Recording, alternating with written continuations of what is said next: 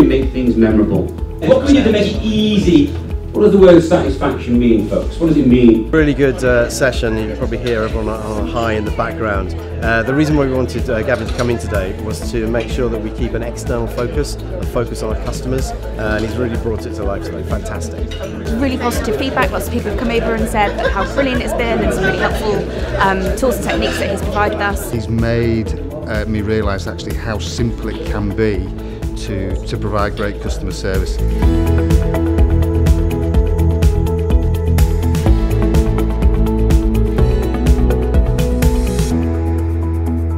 Really good because it was engaging. I didn't feel like he was just talking at people. He drew you in right away by telling the story about the Ritz-Carlton and just kept that level of energy up right through the presentation. So as a business, you got to think to yourself, what are some of the specific things that I can do that will help to make it feel easy? We're going to do the famous 20-word test.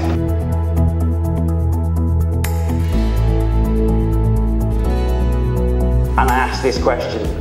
Excuse me, what time does the 3 o'clock parade start?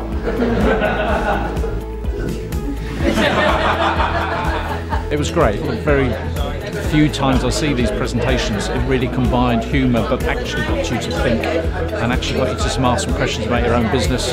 Certainly got me thinking about the way in which we can better manage the marketplace and better manage the relationships we have with our existing clients as well. It was received superbly. It was informative, it was fun, it was interactive. In terms of the service that we offer, we've got to think about how we make things memorable. To put that into practice, we're going to do an exercise and it works like this. What if I said everyone in this room is going to memorise this in under 3 minutes?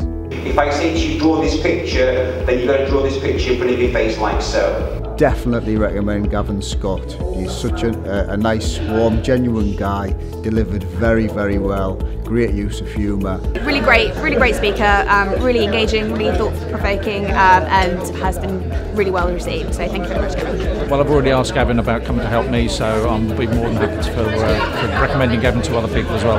If you walk out that room and do nothing, with everything that's been shared, what's going to happen to all the stuff that's gone in? Completely.